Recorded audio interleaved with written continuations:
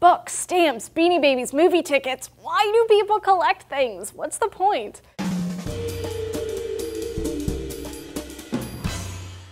Hey collectors, Julia here for D-News. In today's world, downsizing is big, getting rid of clutter is trendy, and people are learning to live with less. Yet, there will always be that one person you know who collects things, like Shelly McHugh on Twitter who collects sheep things, or my friend Chastity who has kept movie tickets from every movie she's been to since 1997. So why do people do it? I turned to Twitter for some personal answers. People have all sorts of reasons. For some, collecting is a way to bond with people, like Brewy Vision collected coins as a hobby to share with her dad. Moity Mouse said they collect rocks out of curiosity about the world around them. Dr. Zen collects keychains because he enjoys the thrill of the hunt. People like this aren't just weird pack rats, they're just fulfilling a natural urge. The urge to collect is very primitive and is found throughout the animal kingdom. Over 70 species have been documented to collect, rats and crows for example. The bowerbird of eastern Australia and Queensland collects unusual objects as part of an elaborate courtship ritual. So some researchers think collecting goes back to our early days as humans. For our hunter-gatherer ancestors, collecting food could mean the difference between life and death during a harsh growing season or famine.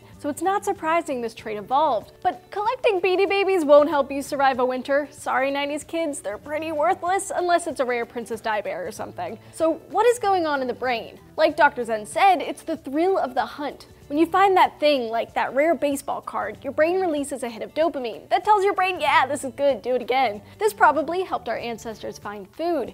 Finding some ripe berries made their brains go, yep, awesome, these will keep us alive, do it again. But after a while, the brain gets used to it, and it doesn't release as much dopamine the next time they found those berries, so you keep seeking, keep hunting for the next thrill. That kept our ancestors alive, it keeps us seeking and collecting. Research published in the journal Brain found the specific area of the brain responsible for collecting behavior. The researchers identified 13 patients with focal brain lesions who exhibited abnormal collecting behavior, but performed fine on tests of intelligence, memory, and reasoning. They showed no signs of abnormal collecting before the brain damage. After using high-resolution 3D MRI, the researchers found the culprit. It turns out that the brain was damaged in a very specific place, in a part of the frontal lobe of the cortex, particularly on the right side. Speaking of abnormal collecting behavior, are you having trouble letting go of your collection? That's not so unusual. In fact, it's pretty biological. Dr. Loretta G. Bruning, founder of the Inner Mammal Institute, describes an experiment where monkeys were given spinach as a reward for a task, which, they liked.